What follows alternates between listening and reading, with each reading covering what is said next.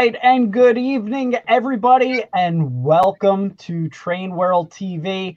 And tonight is a great episode. It is going to be York Virtual Train Week. And so we appreciate everyone joining tonight. It's going to be a great action-packed week all week long. And let me go through the lineup this week before I get into tonight's episode. So, we'll start off with tonight. Tuesday, introduction night. We have Lou Palumbo and Hal Miller from Classic Toy Trains, as well as my father, Ken Bianco Sr. And Lou's going to go over some topics about York, what's going on. Hal from Classic Toy Trains is going to fill us up on the inside scoop. Wednesday night will be layout building and smoke night. We have Jeb Kriegel from Mega Steam Smoke Fluid and TW Trainworks layouts. They're going to show some of their wonderful, beautiful layouts and kind of give a whole tour. That's tomorrow night. Thursday night is the big kabang.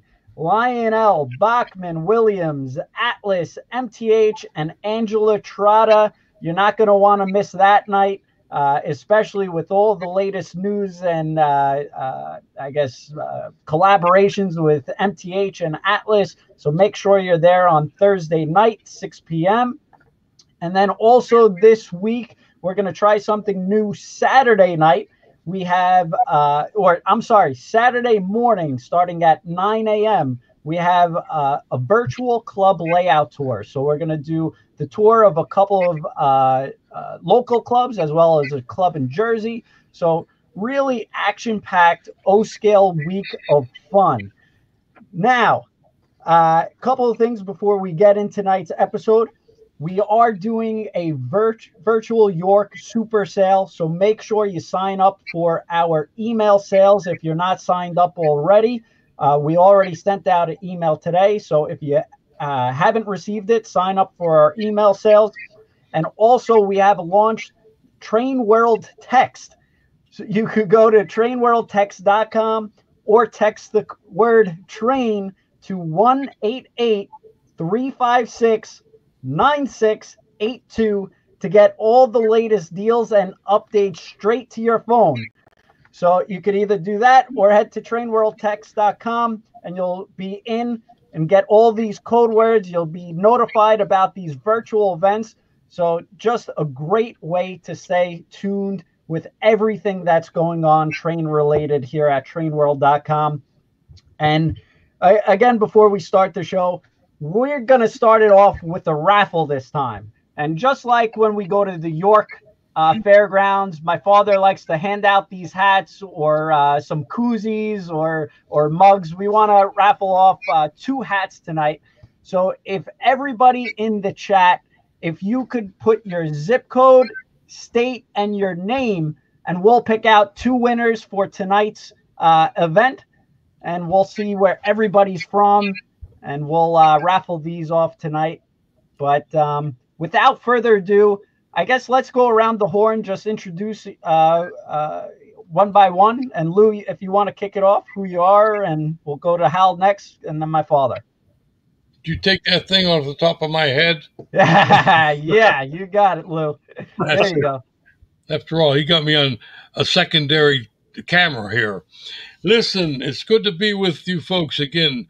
Kenny Jr. and Kenny Sr. and Hal, you always do a good job. And unfortunately, this is the 3rd York that we missed. You started doing these video live Zooms that you started way back a year and a half ago already. It was April, well, it would be a year ago now, and it'd be the 3rd show we missed. Yeah. And unbelievable. I never thought that would be the case. But we're planning next year to have something. So October of this year, it's going to be dependent on the fairgrounds. They have the first say on whether they're going to have shows. And I feel by this summer, they'll get a good test of having the fairgrounds open so they can entertain the other shows they have, because they really are a farm show. arena, and they have a lot of the pigs and the cows and horse races and everything else there. All we are is secondary twice a year there. We gather in this beautiful fairgrounds for many years, and I'll tell you what, we I miss you too. So they miss us. I do. And we really enjoy going to York. It's been a tradition for many, many, many people. So I feel that this October we'll be back. I don't know the strength will be back, how many's coming, but I think it's a long time overdue. And hopefully we get our um, our lives back together.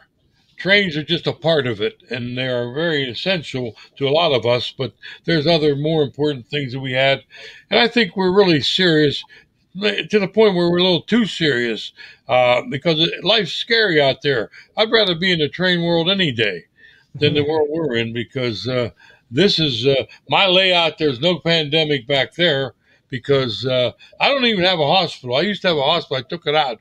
I said, we don't have sick people in the train world. So I took a hospital out of my layout. I didn't like that. I have one police car, and it's given a ticket to a guy that was speeding. But the fact is, our train world, our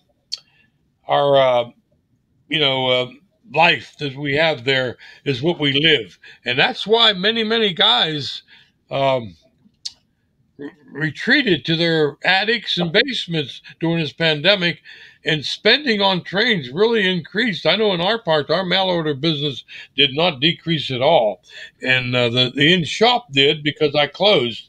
I didn't want to have the. We have a small place here, and I didn't want to have a lot of people coming in exchanging their viruses with each other. So I've been closed, but we're doing okay. But I know a lot of my friends. A lot of our friends that buy the trains and come, they're doing good business. They really are. And I hate to say that the pandemic has helped a lot of people that way, but at least it filled the need. That's what I felt, and that's what we do. And New York is going to just be a opening again this fall. For back, we're back where we were, and I'd like to be back in my corner in New York Fairgrounds, talking with people, holding court, and a lot of my BS that I put out, which I love to talk. Oh my God, I do.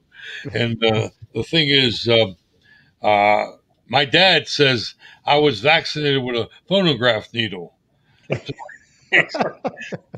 I say that joke. It doesn't. Only the old people understand what it is. What a phonograph needle? What the hell's that? But that's what we do. And old dad, he knew his business. He Yeah, was a train yeah. guy. So Lou, obviously it's a frustrating time, and Lou, because Lou, York Lou, I is got to ask you about your alls in the class toy train. Hmm. What's that, Kenny? Hmm? Are you with me? all I right. hear you, Lou. Yeah, Okay. I'm not sure what happened, but That was your dad. He Yep. started yeah, trouble. he's trying to cut me off again. He's a troublemaker. I told Yes. you him. I'm gonna kick his ass when I see him again. I'll So- show him. But he's saying something good about classic toy trains, so I'm inclined to let him talk. Listen, Classic Toy Trains is just what it is. It's a classy magazine, the best O gauge magazine ever written.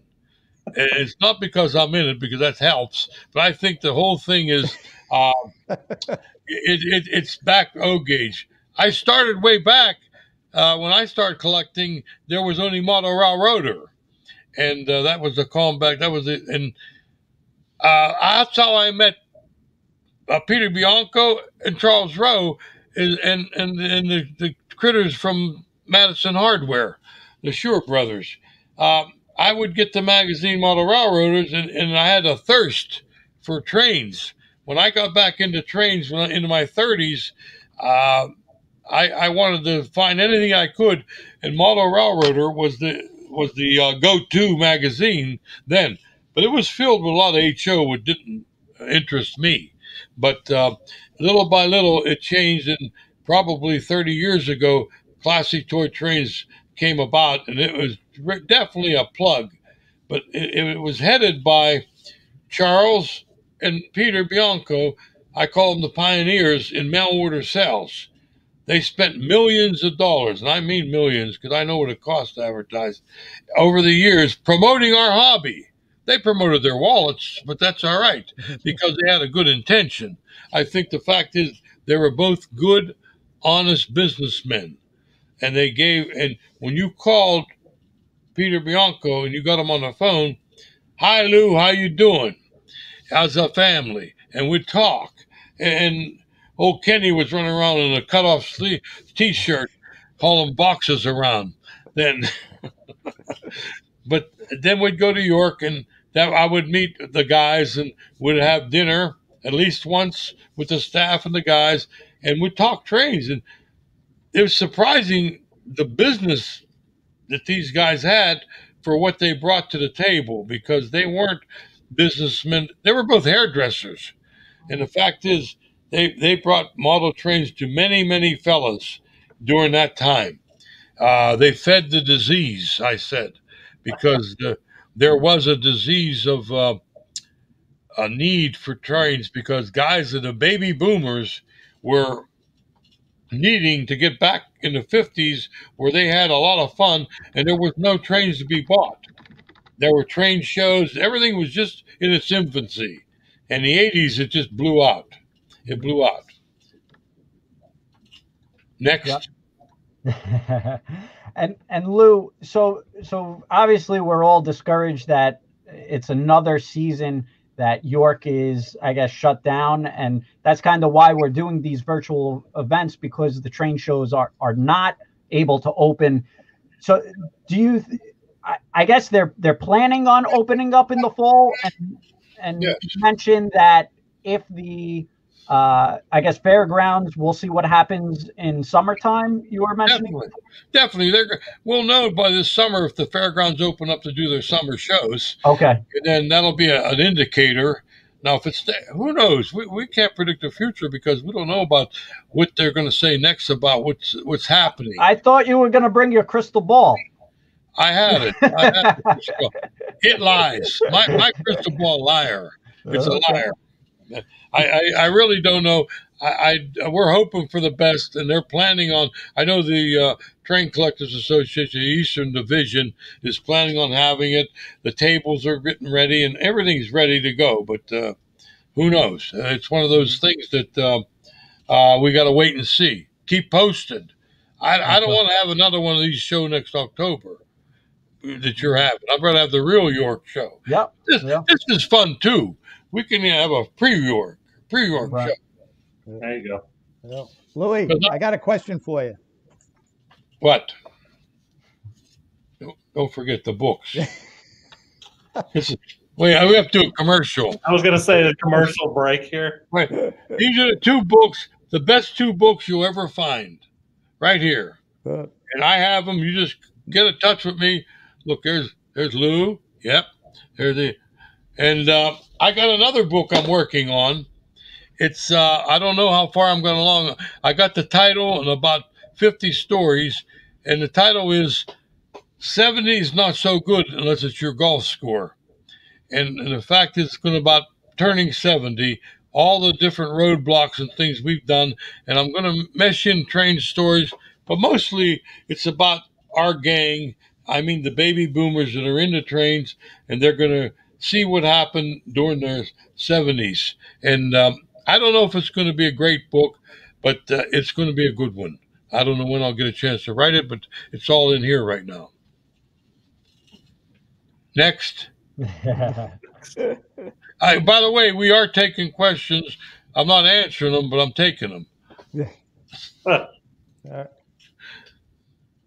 Ken, can I ask Lou some questions? Yeah, go. All right. I'm waiting Louis, for you. In the Classic Toy Train magazine, this one here, you have an article in there about the who's in command. Yeah. And you talk about the ZW in there, which is like legendary. It's a great article. And it's like the ZW Transformer is like the gotta have. Everybody had to have one on their layout, without a doubt. And even today, even though they changed the way things are and how you operate, there still ain't nothing like having that throttle. I'm Just telling you. you I feel said, like you are in command. well, I'll tell you, the ZW, I mentioned in the article, I always wanted one when I was young, but I didn't get one because I had a transformer, a little one, little wee, and it ran my train. But I always wanted that big ZW, and it was a dream I had. That and Santa Fe passenger set. This was back in the early 50s. But I know if you had a ZW transformer, you had everything. The power was there, and it transferred the kid behind that became all powerful. And watching those trains running, and whoever invented the ZW, the style, was a winner. A lot of people call it a football. They look like a football, but really having those two handles there. Then they even come up with the KW transformer, which was tried to emulate the engineers' two handles as the throttles on a diesel engine. They're like handles that upright, and that was a good invention too. But they'll never meet the love and the feelings of the ZW transformer. And I did bring that up. But the funny part of that story was it came to me when I was selling. I get a lot of grandparents come in the store, and they're buying a train for their grandchild. Well, they aren't buying it. They're buying it for them because they're Yeah. going to put it up in their house. And then when the grandkids come and visit, they'll let them play with their train. But in the meantime, old grandpa goes down there and runs the hell out of that train. But he had the kid come over. The kid was about 5 or 6 years old. And I showed him on one of the new sets with the steam engine. And it had the remote control, the handheld, which all the new sets are coming with, the Lionel sets. And the granddad, he saw that. He said, "What's that?" I said, "That's a transformer." "Well, I don't want that. I want a real transformer. I want that thing there." And he said, "Where's the transformer?" And I showed him the plug in, the wall plug. Well, he definitely was turned off about that little thing. I said, "No, it works fine. It does. Here, let me show it to you." And I had a, well, right away, the kid pushed Grandpa aside. "I like that." And he was playing with that handheld, uh, doing the whistle, the talking, and everything.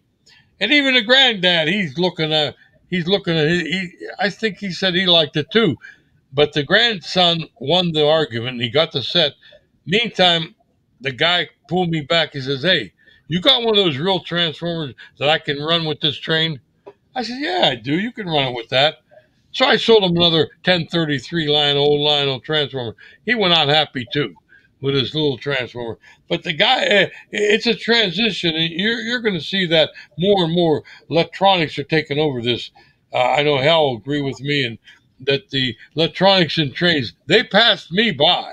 I really I missed that train because I can't spend the time getting to know the electronics, but a lot of the guys are, and they're getting real good at it. And I think that that's going to be the future. The electronics going to take over. These kids, they're running it on their phones, their iPhones, and that. And I think that I can see the fever of these guys taking on this new electronics. So I think that's the wave of the future is that. Yeah. Yeah. But we still like the old CWs. I'm going down with them. Mhm. And Lou, I know you got customers like we have that dream of their dream layout. All they do is buy the trains for a future date. They put them in storage units. They fill up their house and they say 5, 10, 20 years down the road, I'm going to build this layout. It's like it's insane. It's insane. Well, there's a psychological thing about that. Human beings are natural collectors. That's why someone says, where is this train? Where are they going to go in the future?" I said, "Well, you'll be dead, and your kids might even be dead, but the trains will be here, and there's going to be somebody who wants to collect them because human beings are natural collectors. And this fella that wants to buy his dream layout, he's living on a dream.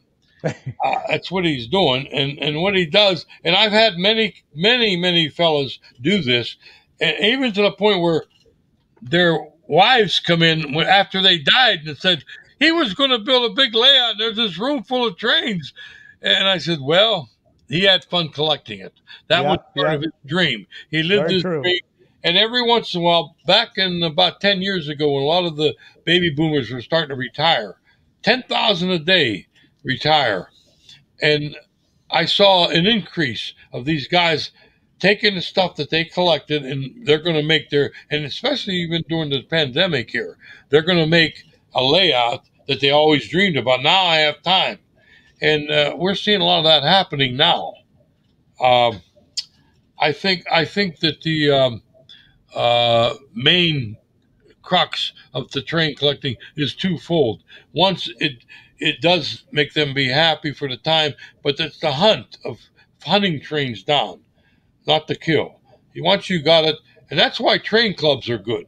I know this. I akin the train clubs to groups that go hunting. They have hunting cabins, and guys go up there and they bring their guns and they go looking for it. They drag their deer or whatever the hell they're hunting back to the cabin. Look what I got! Look what I got! I got this. I missed that one. And stories go on and on. But it's the hunt, and I see the same thing in train clubs. I've seen guys coming. I used to call them. They go in groups and hordes. They come around train shows and see what the other guy bought. And what did you get? And that's the fun of it all. They compare their bounty. And that's why it'll always be here. Trains will always be here. We may not be. We won't. But the trains will be here. Lou, I love the guys that walk around with the wanted signs on them. You know, they list 2 or 3 trains they want. They put a sign on them and they walk around the halls. On their hat. They put it on their hat, too. Wanted 773 like new for $85. And the fact is, I see them all the time. I said, good luck. You find 2, give me 1. Yeah, they're like the guys in the train world are like 5th graders. When you go back, that's the last year of when you were really, that's all you had to worry about. When am I going to have a good time tomorrow? And when I see them coming in a train show, engineers, doctors, laborers, they change into 5th graders. And they come and they got that look in their eye, what they're going to find in the train show. There's nothing like that. They come into my train store, they look, and then they go out. I went in that loose store of man, I come out a little boy. Because that's what happens, the magic of trains. And that's what I preach. I preach the magic of toy trains because it's there. It is really there. I've had people stand and see my layout staring. I said, "You all right, buddy?" I mean, he's looking at these trains go around, mesmerized. And in his head, there's all these dreams of what he wants to be. The mayor, the king of his, the master of his domain. That's what I said. They are. That's why we love trains. You got also the guys that come into the store, because I can talk to you because you do retail, I do retail, we do the shows, and some of these guys, they don't want a shopping bag with our name on it. They give me the supermarket bag so the wife doesn't know that I got trains coming in. Shut up. I tell you what, I don't have to tell you how many phony bills I wrote out. I took a 0 off. I don't even want to say how many. How much that is? 1,000. Put 100. I said, "Aren't you worried about your insurance?" He said, "No, I'm worried about my wife." What's the old joke? When I die, please don't let my wife sell my trains for what she thinks I paid for them. Oh, there's a lot. I've come a lot of sad stories too that guys have told their wives that they have X amount of money. I don't know how much. The trains, they put a slip. After he passed away, she comes in. I said, "That's a fiction story. What do you have there? You don't have those stories." I said, "He was hoping he would get those. Now he's dead. You better go talk to him about those prices." They've got phony lists. But there's always, I always say one thing: what happens in the underground stays in the underground.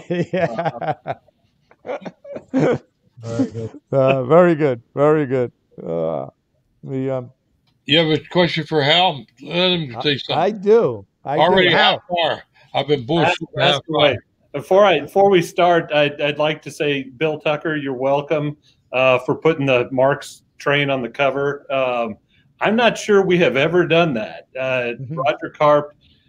Roger Karp kind of looked at me funny when I said I was going to do it, but I said, yeah, it's a great little train. It's colorful. It makes people happy. Let's put it on the cover. And I thought it looked really good. So Was that a custom painted train or original? no, that's an old Milwaukee Road steam engine. I say that it may be custom painted, but the little metal tabs on the locomotive are still folded down, so I don't think it's ever been taken apart. Okay. Yeah. So anyway, yeah. Ask away. Hal, I got a question for you. Yes, sir. I tell you, in the magazine, they show this like a Lionel display. And we look at this as being back then an amazing layout. You know, it was like the wow factor.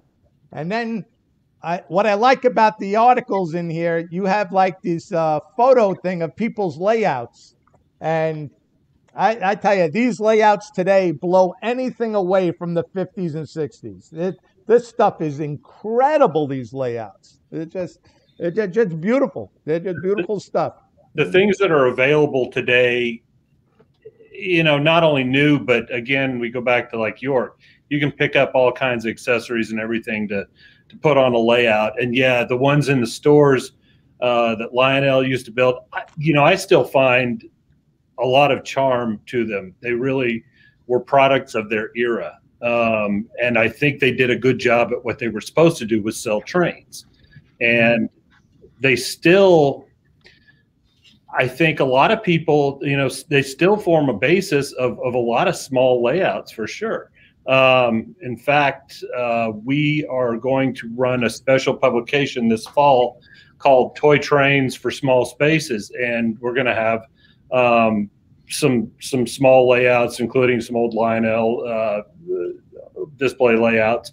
But yeah, the stuff that's available now, and even if you don't have a big layout, it's still spectacular. Yeah. And even like, here's another page of these guys' layouts they send in. I kind of like that you do this with customers, like your customers send in pictures of their layouts and you put it in the magazine, because we all get ideas, and I get to see what people are buying, and it's just impressive stuff. These people they spend thousands of hours on their layouts. I mean, it's not a wham bam thank you ma'am. This is dedication. No, and these layouts, you're exactly right. It's thousands of hours and years frequently, and the least we can do in a lot of cases is get a picture of it in our photo section, if not a story about the layout. And I'm constantly amazed at the level of work that goes into these, and they're all laborers of love. I mean, we all enjoy the trains, and that's our thing. And it really shows the amount of attention and detail that people put into it. It's spectacular. Yeah. I think if you can do an article about what do you do with your broken engine, all you got to do is just disconnect it from the motor from the wheels, and you got a great dummy engine, and it looks like you got 5 or 10 engines pulling one stream of cars. They never go to waste. It looks like a real train. If it don't pay to fix it, turn it into a dummy. That's a good idea. I like that. Can I put that on the tips? Column on the back page there. Yeah, absolutely, because some of these engines get expensive to repair, and it don't pay. Just use it as a dummy.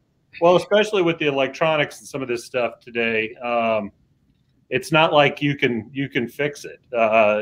And you're right, it's not cost effective in a lot of cases, unfortunately. So it's actually a really good solution. I like that. Yeah, I love to watch those train sets that have 5 or 6 engines pulling cars, and all you need is one engine and a bunch of dummies, and it gives you that same feel. Feel. Yeah, absolutely. It looks like a real train. Yeah. Yeah. There's going to be a run on defective engines now. And Al, you guys do a great job of just bringing in all these layouts, and we actually had one of our customers that showed their layouts virtually last show, and people just love seeing other people's layouts, and it gives them ideas on what to do and how to build it. And you guys really do a great job capturing all different people's layouts. Well, thank you. We try to get all sizes too, and really, the stories are not nearly as planned out in terms of us as you might think. A lot of these things come in, and these guys either Roger writes a story, he gets some photos, and he writes a story about them, or the person who has the layout writes the story sometimes, and sometimes it's a big layout, sometimes it's a small layout.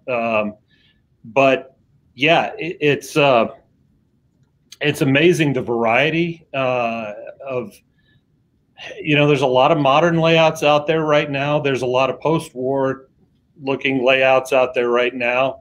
And there's really something for everybody. And I'm glad you touched on ideas, because that's really ultimately, nobody's got the exact same space in their house as the person, say, in the magazine, but you can take bits and pieces of it, and it might you might have a corner or something that you need something for, and you'll see, oh, this is how this guy did it, so that I can use that idea on my layout. And that's really what it's all about, is the exchange of ideas. Yep. And right now you're getting a bunch of good suggestions. So I believe either yourself or maybe some of your team members could hop on later on and check some of these comments, because a lot of people want to see certain things, and it may be good to put them in the article later on. So I'm sure Hal and the Classic Toy Train team / Columback will review this later on. So keep them coming and keep all the great feedback, guys. You bet. We always need good story ideas. I've seen a couple people mention Williams, and really, I'd like to see some people write some articles about Williams products. Right now, I don't know that we have anything. That's the thing. Lionel stories we have tons and tons of, and post-war stuff. Obviously, we have tons and tons of. But Marks, we can always use more stories. I don't know if it's heresy at a York event, but American Flyer stories are always helpful. Williams stories. So if you're out there and you feel like writing something, please, send us a query asking, here's my idea. Maybe here's a photo or two to look at, and would you be interested in this story? And 8 times out of 10, we'll probably tell you, yeah, go ahead with it. That's great. Yeah. Kenny, I'd like to jump in a little bit promoting my buddy Hal's magazine. And I'd like to make a mention of the greatest writer of Toy Train magazines articles besides me, Roger Karp. Roger Karp does all of the work. He's a good writer. He understands. And he's a newcomer to the field. He's probably 30, 40 years in it. But the thing is, I want to say that the magazine is the best. It tries to meet people's needs. And I think that you can't go wrong if you just sit down. Everybody looks forward once a month when it comes out, the months they do, and to sit down and enjoy it. And I think reading about the magazine, and let me make one mention about the size of the train layouts. I'll tell you the truth, back in the 50s, nobody had what you see in the magazines today. In fact, our houses back in the 50s didn't have room for a train layout. A lot of guys just had a little layout to fit underneath their bed on wheels, and they would pull it out and run the trains on them, and would put soldiers on and that. It was not anywhere near what we have today as far as the types of layouts and what they could put on with using all the new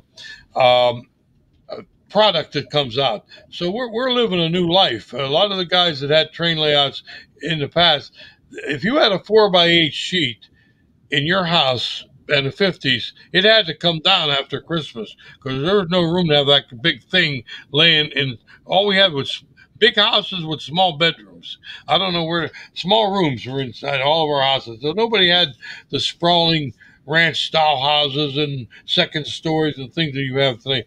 So I am glad that we have been able to live out some of our dreams, and Classic Toy Trains magazine does it. I'm telling you, it's a good read. It's nice. And if you aren't subscribing to it now, do it because it's fun to read, and they got some good deals too. As far as see, I'm doing a commercial for you. I've got a couple of good deals after you get done talking. If you Well, you may not get the microphone back.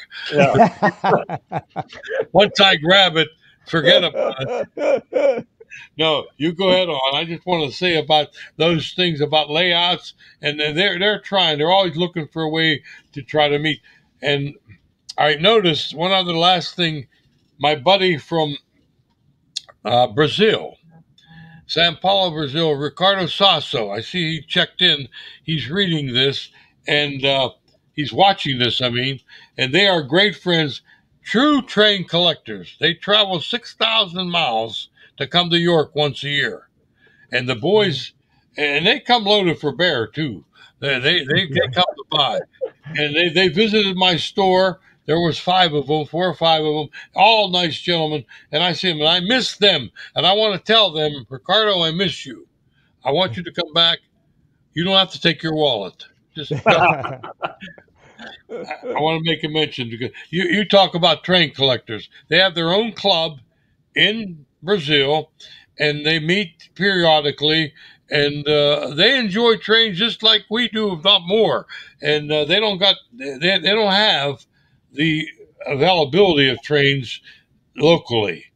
They don't have the train stores at all, and they are going through a tough time with the pandemic there too.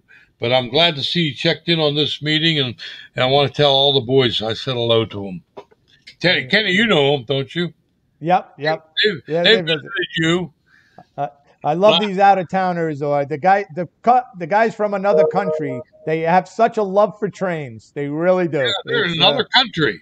They're not out of towners. They're out of countryers, but they're good people. Okay, Hal, you can talk again. All right. Well, if you like Lou's writing, and who does not, you're going to love this SIP that we put out last fall called Families and Electric Trains, and this is what we'd be talking about in the booth at York.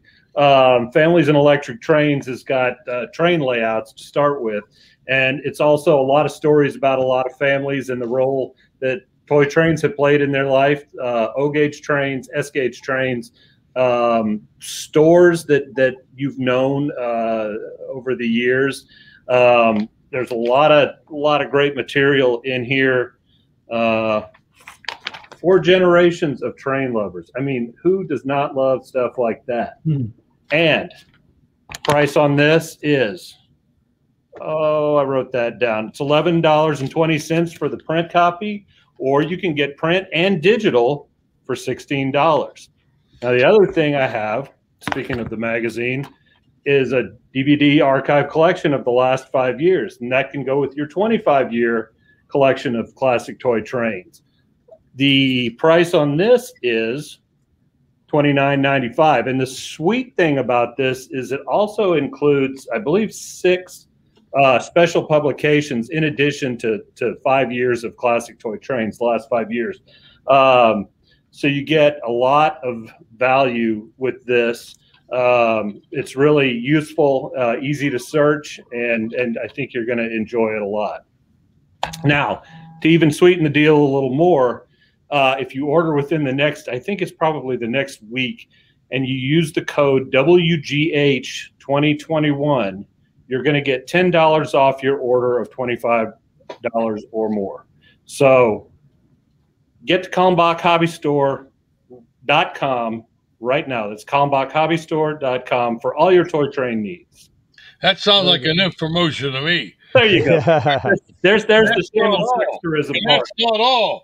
And that's standing by. And Hal, on the digital magazines, right?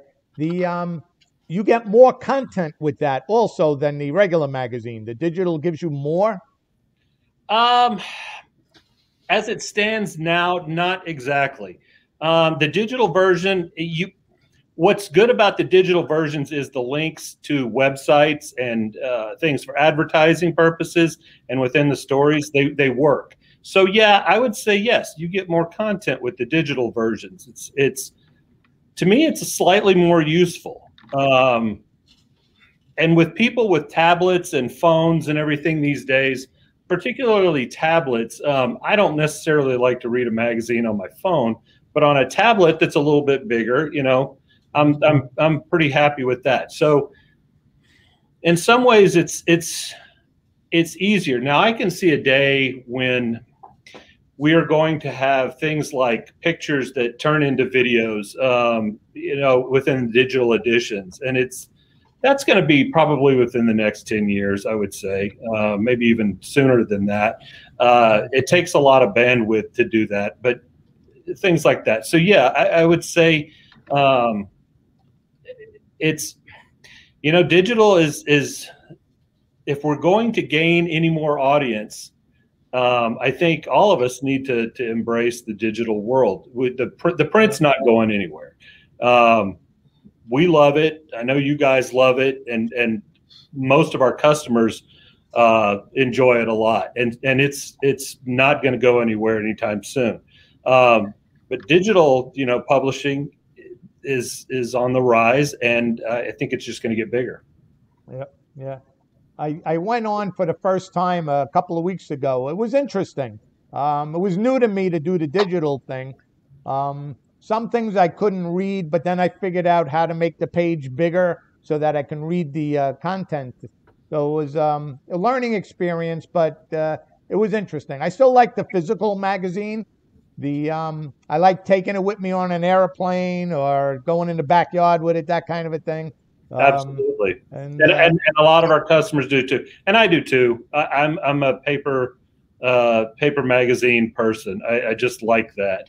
But you've got a generation that is not, does not buy magazines and does not buy newspapers, certainly. And that's right. And those are the people, we're out there trying to reach. And the other thing is for, all the people who say, well, I've collected every copy of CTT that's ever been printed. The first thing I ask is, are you married and where do you keep them? It's a lot of stuff to keep around, and some people keep, the last 5 years, and then before that they get rid of.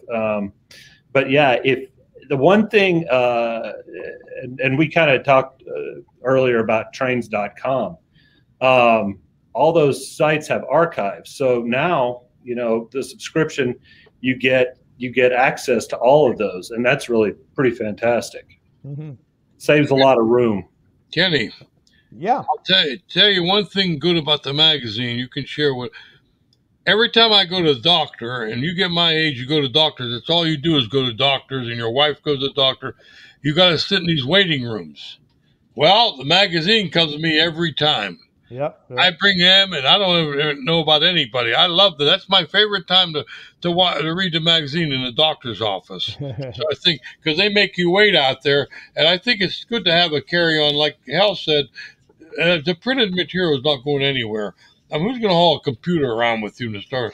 You got to have the magazine for reference, and it's a lot of fun. And in today's day and age, it's cheap.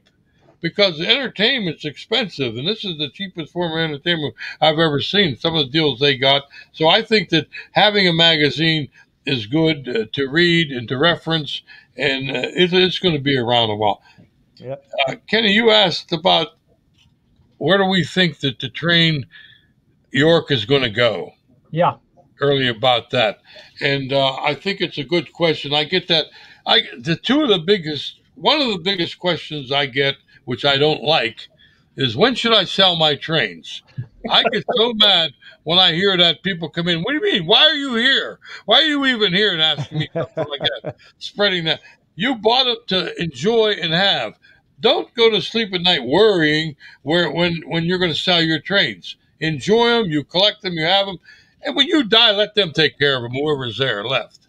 But the fact is, don't worry about selling your trains, because I think that trains are meant to be owned.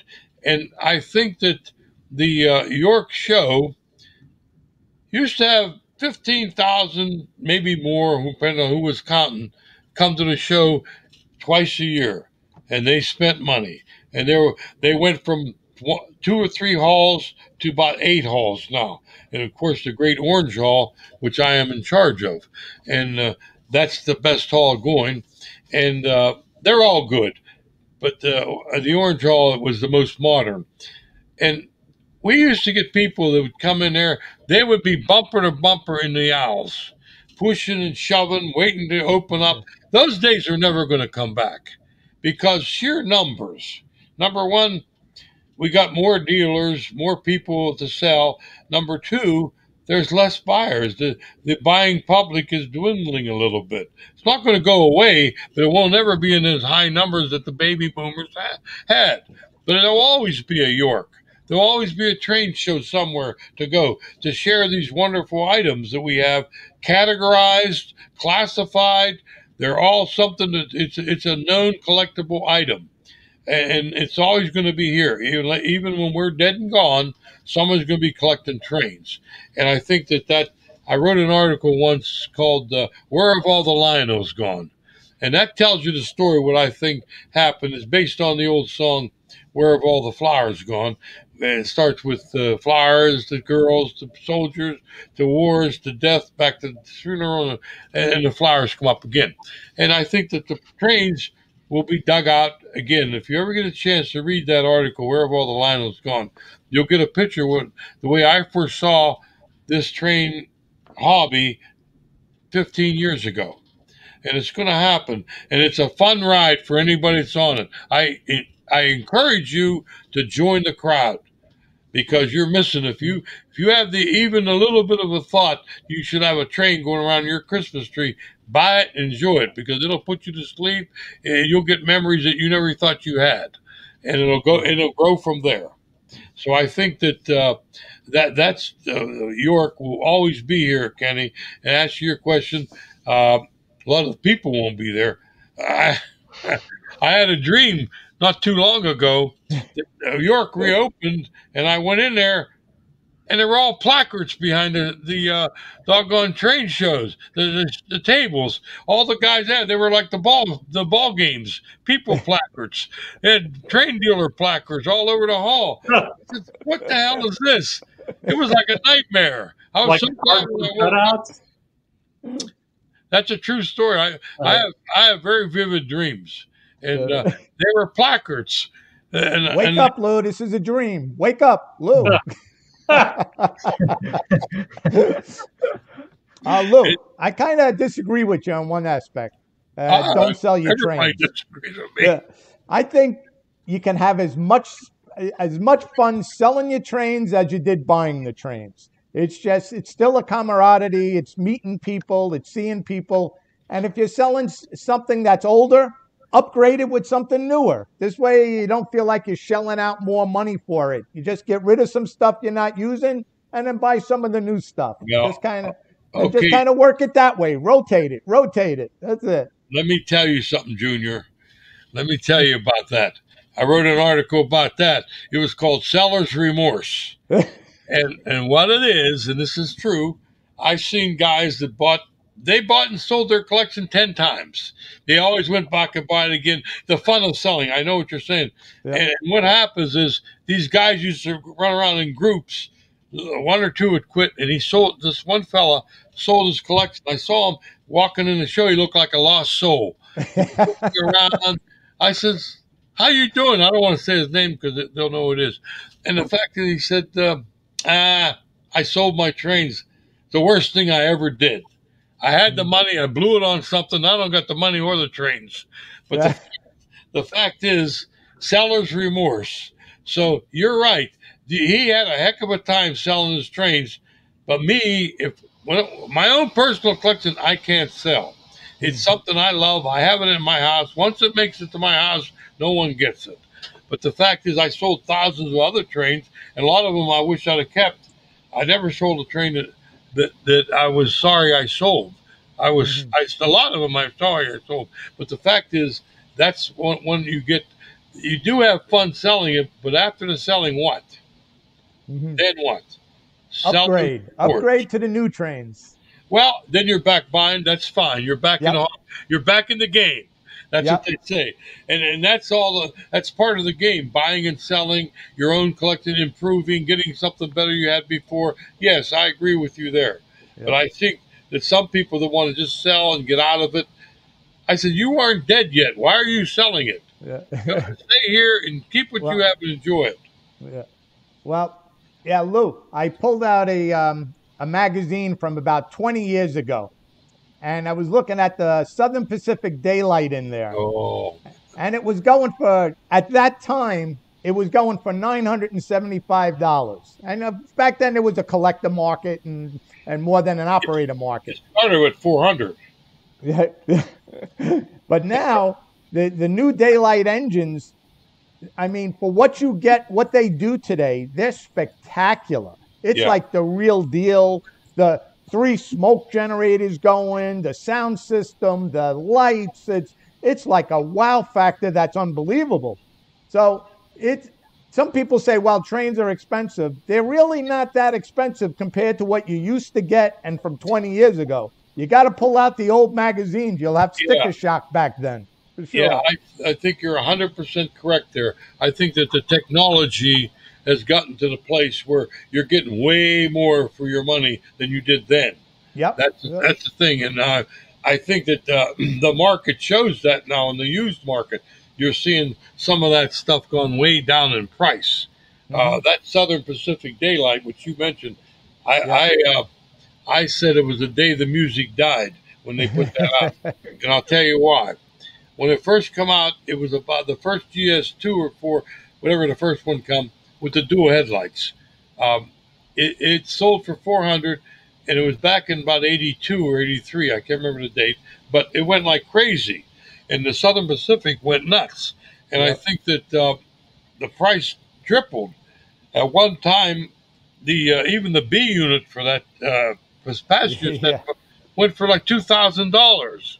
Now you could pick them up for $150 for $100. Now, the thing is, it was supply and demand, and I think that when Eugene Kuhn, I don't know if it was Eugene, it was Gene Kuhn. What was his first name? Richard Kuhn. I call him Eugene. I don't know why. It's an Alzheimer's setting in. And the thing is, Richard Kuhn, when everybody bought those Southern Pacific engines and they tripled in price, he got pressured by friends, somebody, whoever, to put out another engine looks like it, had a single headlight instead of 2. It was a GS2, and it made that engine just drop. And all of the greedy people that had these engines stored away, that thought they were going to make a mint, got really mad. And I said the collector version of some of that Lionel stuff really took a hit, because all it took is says, I'm paying all this money for a collector item, and they'll make another one next year. Looks just like it. Lionel didn't care. They made their money on their train. And I agreed with that, because I think that people these aren't collector items. You're not looking to pay your house off with a $100 investment. I think that they're made to have fun with and enjoy them, and you'll see you're better off than get tied into that market that we had in the 80s. It was a brutal deal back then. Remember them days? Yes. Yeah. And today they're making, the trains are just unbelievable, but they're not making enough of them. It's all like built to order. So you got to get your pre-orders in to Lionel, to us. Otherwise, they're not mass producing anything. Well, do you think that they'll be able to get one next year? The second run, they missed one this year. Is there going to be one coming out like it next year? Hopefully that'll be the case. But you're right. It's limited production. And I agree with that. I think that they should be a limited production. People get in there and buy it, and they'll wait for another one next year if they miss this one. I don't believe in the gouge prices. That's not fair. I never did like that. Yeah.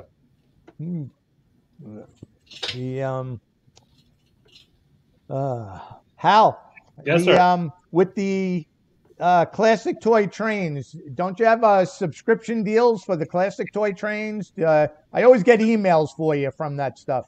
We do. Actually, the thing is now that we haven't had any shows for a couple of years, the best deals for classic toy trains used to always be at the shows, because I think you could sign up for a year for $29.95. Mm-hmm. And I know we have some deal going on right now. I'm not really sure what it is, unfortunately. Yep. I'm sorry to say. Can they see it on your website? Is it there, or do you got to sign up for emails? If you go to kalmbachhobbystore.com, you can find the deals. Now, you also get them in your email, and if you're part of the newsletter, subscribe to our newsletter, you'll always get a better deal if you're a newsletter subscriber, or trains.com if you're a subscriber to that. So you're definitely going to get your best value if we have your email address. How about that? If we can get a hold of you, you're going to get a better deal. And yeah, so call us. We'll fix you up. Yeah. And okay. I'm ready to do my advertisement. Oh gosh, another one. Now, those of you interested, you get this book or this book. I never met a train I didn't like, and back in the day, autographed copy from Lou. Just send $12.95, 2 for a quarter, 2 for $25, and if you send me $35, I'll throw in a video too. That's a trifecta. You get the trifecta. Just contact me somehow by phone or by email, and we'll get your book out signed to whoever wants it, because these are definitely collector value. They've made the top 10. Yeah, I don't know what top 10, but they made a top 10 somewhere. Lou, are you going to write a personal message for each one, or are you just going to sign it? No, don't get crazy. I'm going to write best wishes, Lou Palumbo, keep searching. That's it. You don't get anything more. Anything more than that, you got to pay extra. Well, you sold one to Martin, Lou. There you go. I'm telling you what, we sold thousands of them. They've been a good seller, and I definitely I'm going to write the other book. I'm telling you, it'll make you pee your pants. It's a funny book. I'm telling you. Lou, I think we got to start charging royalty for the books you sell online. Yeah, you can charge me. I'll pay you twice what I gave you last year. I'm going to double it up. You boys are good. You're my boys. I'll tell you what. I don't care. If you never won a horse, you still my favorite. I'd say you could take us out to Coombs at York next trip, but I think they closed down. They're probably everything's torn down. They tore that restaurant down, the roast beef. Carlos?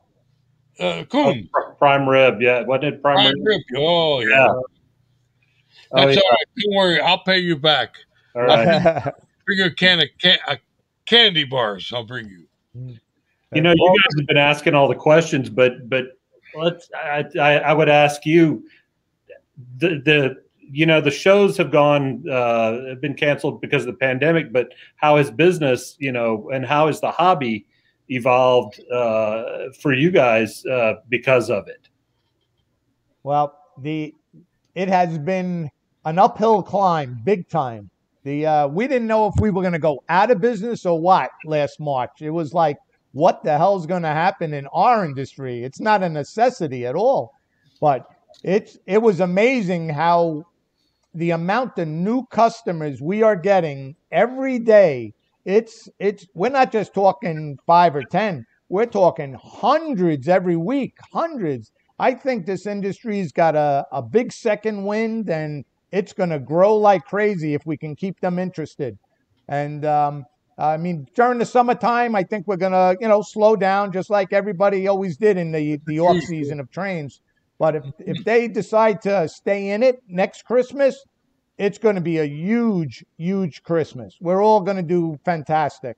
And Hal, I think your readership must be way up with people subscribing too. Quite honestly, it has done pretty well this year. I wouldn't say way up, but certainly,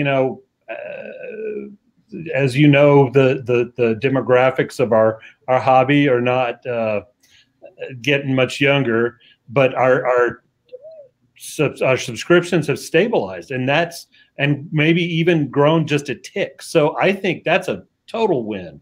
Yeah. Not only that, but the paper subscriptions. But I think we're also seeing it in the digital side. So yeah, I think it's been good, and our special publications and our PDFs, yes, those have been fantastic over the last year. Yeah, and I'll just chime in there. First, I want to thank all the customers during the March timeframe where we actually had to shut down, that actually still supported us and understood that we may not even ship an order to them in, a week, 2 weeks, a month, 2 months, and they still placed their order with us. And we really appreciate it, because they had so much faith and trust, and there's so many good people in this hobby. I mean, there was a story. A guy called up and he just wanted to donate to us to keep us in business, because nobody knew what was going on during the pandemic, and it's just amazing. Our community of people in the train industry is just amazing, and it's really so great to see people, I guess, come together during a difficult time. So I think it's because of that this industry will continue forever. I think we helped people get through this COVID. Quite honestly, we all pooled together and we got up and running, selling products so that the people could stay busy building their layouts. They had something to do, and we supplied them with the materials. And I think it made it a little easier for people to get through this, for sure. Well, Go this ahead, show, Lou, jump in. this show is a lot better than watching CNN, MSNBC, and all that other BS. Because I'll tell you what, I'm sick of it all. Yeah. I love trains, and I think that we're going to be there. I'm going to see you in York, all of you folks, and I want to thank Kenny, and Hal for letting me take over the show, because I think that that's just what I do. But the fact is, I only want to show my love for the hobby and what I like to do and what it's brought to me. It's done a lot for me, and I've met a lot of good people, people. And I think that's the common denominator what we have in this hobby. Yeah. We have a hobby with a lot of good people. Guys come in there, and women both, and just sharing of a hobby. And I want to thank everybody, and hopefully be around a lot more years. Yep. Also, guys, customers out there, go visit a train club. See what they got going on. They got great layouts, and a lot of them you can bring your engines there and run them. It's not a replacement for train shows, but they're just as good. These train clubs are dedicated. They have big space, and they talk trains, and that's all they do is talk trains. So it's great things for those clubs, and they make a lot of custom stuff. Like we're entertaining a lot of custom stuff now. We're having different manufacturers make us custom trains for our regional type stuff, or some hot type of road names or something like that. So just keep an eye out for some new custom stuff that we're making, or the local clubs that also make stuff. Sign up for trainworld.com on our emails, and we're always sending out these special sales, which my son mentioned. We got a sale going on right now for the York. So if you get our emails, there'll be a special code word in there. They'll use that, and it's for O-Gauge product. It's going to be for, I guess, to the end of the week on that stuff. And let's see. And because there's such a short supply on some stuff, and it's not really that it's a short supply, it's just so many people have jumped into the hobby, so the stuff is drying up quicker. Now we're having to buy from the distributors that we normally buy direct from the manufacturers. And when we buy from distributors, we have to pay a little more for stuff. So just try to grab what you can because it's disappearing fast. All these, the new stuff, the stuff that's been in our warehouse a couple of years, it's all disappearing. There's just not enough product to go around right now. So make sure you pre-order with the new Lionel catalog, because a lot of that stuff is built to order. And Lionel already set their numbers. We do have some extras to sell. So take a look at trainworld.com and see what the new items are. And we'll be more than happy to take a back order from you with no deposit down. Yeah. And Dad, I know you actually wrote down on your notes that you did want to say something about Charles Rose Sr. So I'll let you speak to that because you made a note on it, and I know it was brought up before. Well, we lost another titan in the industry for sure. Right before the holidays, Charles Rose Sr. with Charles Rose Supply Company. This man is a legend, an absolute legend. And anytime I spoke to Charlie Sr., I learned something. He just he's one of those guys that, when he says something, you listen, because he was always serious, talking about the industry, what's happening, the manufacturers, the future. I lost a good friend. I will dearly miss Charlie for sure. And I haven't spoken to Chucky at all, his son, and hopefully at the next York show we'll hook up and we'll talk some there.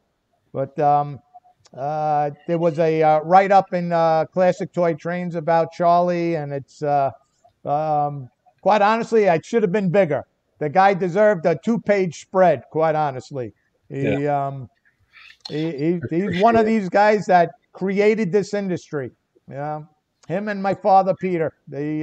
Those two guys, even though they were fierce competitors, they were good friends.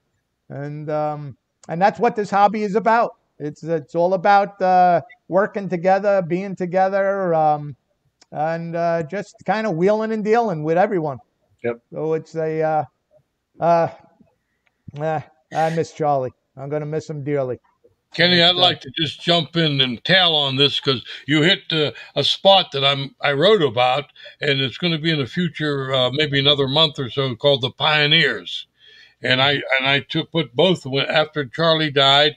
I thought about it, and in my own 525 words, 550 words, I try to give honor to both of Pete Bianco and Charlie Rowe because both were pioneers in hobbies, and I want to just say that both were gentlemen, like I said before, good businessmen, and they brought to the hobby they brought the business what a lot of other people should have in their businesses today. Because you got people there that don't give you the respect that you're a buyer, you're a seller. My dad always used to say, you never get mad at money. Because when you're in business, you have to do the business the way it is. And I think that besides the pioneers, there was the sons of the pioneers. And that's Kenny and Chucky, the ones I knew. And they took the business by the horn, both of them. And you're going to see both of them. I wrote about them. And I think that they have good, big shoes to fill, but a lot of preparation they have. They were born and weaned on buying and selling this trains for this hobby, and they're going to continue. And it's good for the hobby that both of those companies are still in business, and I laud them, both of them. Yeah, and it's incredible, Luke, because for me, I remember going to York since I was it's got to be since 3rd grade, and I really haven't missed a York since 3rd grade, and not even Charles Rose Sr., but also Joe Grzyzbowski Sr. There's just so many great people in this train industry that have passed away, that have taught me personally just life lessons throughout. And I remember Charles Rose Sr. would always pull me aside and tell me what I should do, shouldn't do. And it's great to have those mentors, and not even, with my grandfather, but these are competitors giving me advice when I was a young kid. And it's truly something amazing, and just really embraced. And I personally think that's because York brought all of us together. And Lou, just even with you, going back with my grandfather, the things you have taught me throughout. So it's really nice to kind of grow up, and I've seen, the generations change and shift, and everybody seems to be there for one another. That's true. Very true. And we're lucky to have them all. Yeah. Well, on another note, with MTH closing their doors pretty soon, at least their old place, everybody's been waiting for closeouts. Well, guess what? There's no closeouts. They sold just about everything. People grabbed it. You better start getting on that computer and start ordering, because there's not going to be anything left. It's shocked the hell out of me. It really did.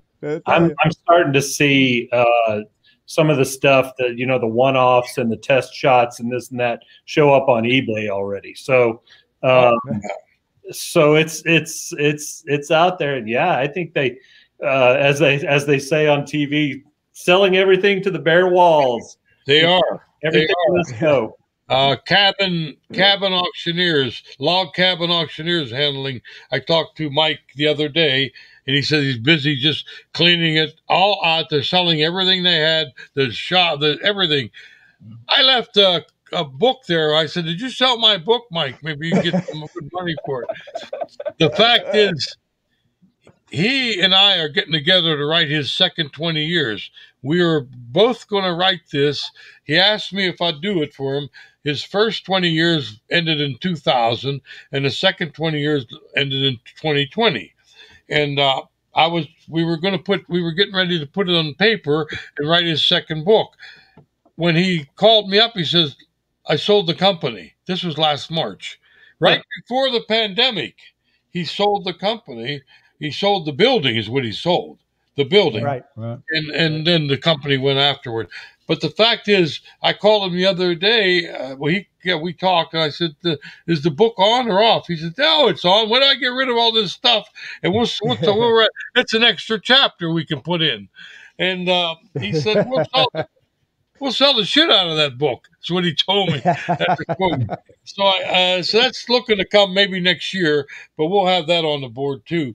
But MTH did leave another large footprint. Large, and you're right, Kenny. They were talking about no one's going to want them. They're out of business, blah, blah, blah. It's the opposite effect. Everybody wants something somebody else doesn't have.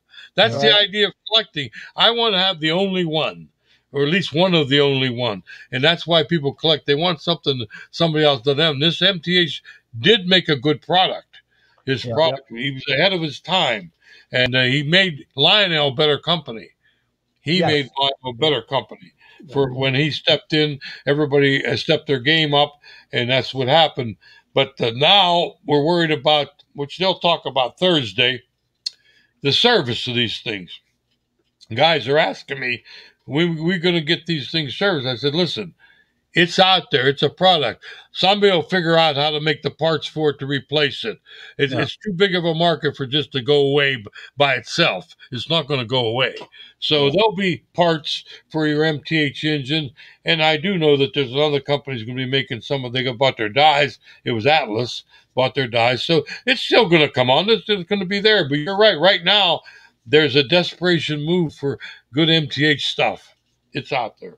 Yeah. I think with Mike Wilkes selling some of his dies, he's going to be licensing out his own system, the Proto 3, this DCS stuff. So I think even though MTH may not be making it down the road, I think whoever picks up their engines may license out his Proto 3 DCS, and you'll still have it out there. Somebody made it, they'll make it again. That's all.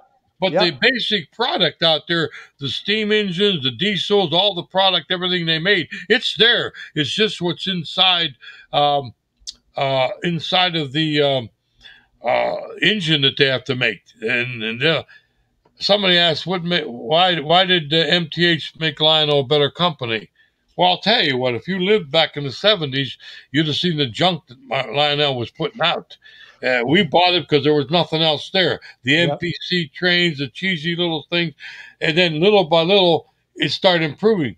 But when Mike Wolf started putting trains out, when he started, they had to step up because he did research on his sound systems and things like that. That Lionel upped their game immensely and made everybody happy.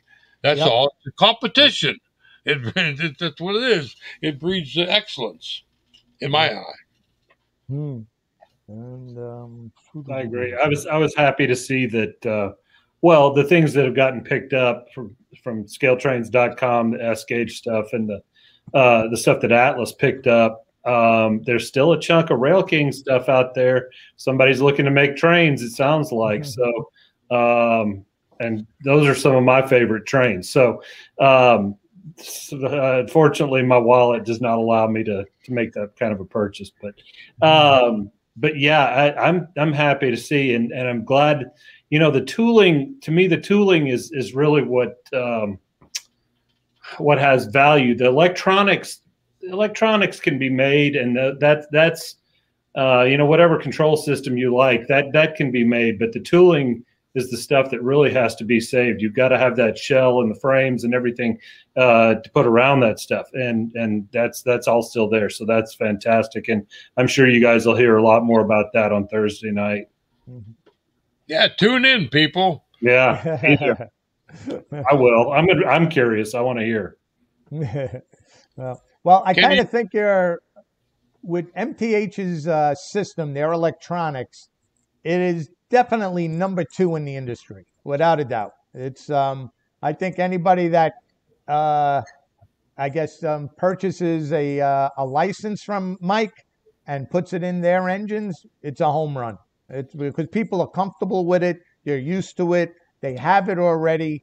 It's a no-brainer to keep buying that system. I think their system, I don't think anybody can knock out their system. You know, you got Lionel's and you got Mike's, and it's going to be around for a very long time. Yeah, why reinvent the wheel either? Right. Yeah. You just got to make it a little cheaper. It's pretty expensive. They got to make an inexpensive board to replace some of those things, because guys aren't willing to put in $300 to replace an engine that they paid $500 for, $400. So they gotta, and competition will force the cost of those things down. You'll see things available a lot less expensive that still do the job. Because you know what, they're good at copying each other. That's what they do. Then they arrest each other and they sue each other, and then everybody else has the stuff. But the thing is that they'll have to lower the price on some of these electronics. Yeah, the electronics though these days are the thing, and it's the problem. I mean, it's not only in trains. Look at washers and dryers. I know people who have bought $1,000 washers and dryers, and the board on those things goes out in 6 months, and it costs $400 to replace the board. That's true. Are you kidding me?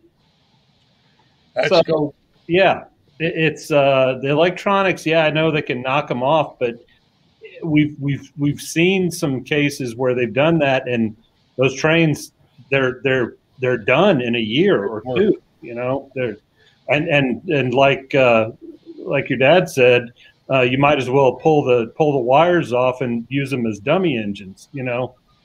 Yeah, and I think right now is a time where everybody's interested, focused, and everybody wants to know what's the gonna happen. Is MTH going to be sold out completely? Is Mike really retiring? I mean, there's so many questions around MTH and what's going on, and you know, at the same time, people are just gobbling up their product, and they want to make sure that they have it if they can't get it in the future. And it's going to be interesting to see what happens.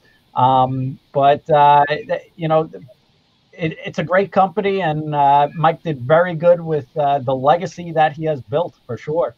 Yeah, in fact, that was writing my July editorial today, and the news story is in there about Atlas buying the tooling, and we talked about, you know, MTH closed in May. By the time this comes out, it's going to be May, and I wasn't sure what to write there.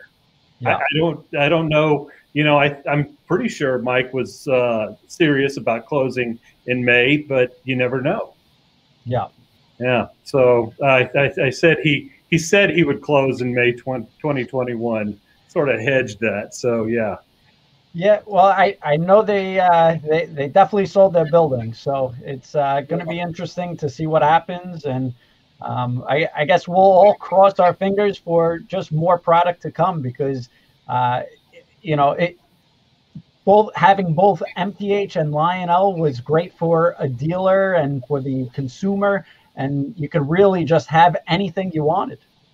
Yeah. Tune in Thursday for Rich and Andy's show. Yeah. Well, maybe they'll come to grips with some of these things. I know that they had some people inside going to do the electronics and the parts. Ryan's supposed to take over the parts, and so there'll be people following up on a lot of their stuff. Right. Yeah. All right, you're going to wrap this up. I got to go home. Yeah. Oh, now. All right. I was waiting for my father. He disappeared There he for a is. second. Yeah, probably go to Yeah, bathroom. I'm back. All right, let's go. I had a friend over. He couldn't wait no more. He went home. What the hell? Who needs him anyhow? Should have brought him on. Well, I'll start off with the send-off. Listen, I want to thank all our customers out there for supporting us and supporting the hobby. And it's without you guys buying and talking trains and just having a good old time, we wouldn't be here. So it's been a wonderful ride all the way, and we want to thank you. Just go to trainworld.com, check out our different sections. We got the pre-order section, new releases, and the specials. We're always adding items on specials. We just picked up a major, I don't want to say closeout, let's say a warehouse find. And we'll be sending out an email on that probably in another week or so. Okay, some really good stuff. So the prices are going to be insane. There you go. All right. Warehouse find. But thank you, guys. Thank you very much. Yep. Lou and Hal, thank you guys so much for being on tonight. Hal, your magazines are just unbelievable. Everybody on here enjoys, and probably everybody has a subscription already. And if not, they'll get one after tonight. And Lou, thank you very much. And they should have your book by now, but if they don't, make sure you get a copy. Train World gets $100 for each book sold, right, Lou? Yes, you do. You're better at money. Very good, folks. Thanks a lot, and we'll see you again. You don't have to wait till York. Whenever again, when I get some more new material, and I'll call you. There you go. And I'd like to thank our readers. Thanks for sticking with us. If you've been to trains.com lately and you've had some issues, we are aware of them, and keep coming, because there's a lot of great stuff you're going to see on there, and we're going to get it all the teething problems fixed. And thank Train World for its support of classic toy trains. We couldn't do it without you guys. So yeah, thanks to everybody. It all works. Thank you guys so much. Yeah. Hal, I want to see more new trains in there. More new trains. I know, and I'm working on it. You know what I'm looking for, and I found some, and this is part of the trains.com thing too. I'm looking for some young guys to be in the magazine with modern trains. And the let me see, March issue was a good one. We've got some coming up this fall. So yeah, modern trains, we're working on it. Okay, good. All right. So thank you again tonight. We really appreciate everyone joining. Tomorrow, Wednesday night, we have Jeb Kriegel, Mega Steam Smoke Fluid, TW Trainworks on a whole layout tour. Thursday night is Lionel, Bachman Williams, Atlas, MTH, Angela Trotta Thomas. Saturday at 9 a.m. in the morning. Grab your cup of coffee because we're going to do a club layout tour. So make sure you come to trainworld.com, Trainworld TV on YouTube, Facebook, for all your York virtual needs. We got it squared away. We're also doing a super sale, so make sure you're signed up for our email sales. And if you're not signed up for email sales, go by text, trainworldtext.com, the first train company to do a texting service. But have a good night, guys. Thank you for everything. We really appreciate it. Goodbye, Okay. all. Goodbye. All right. Bye. Good night, guys. Thank you very much. Thanks. Mhm.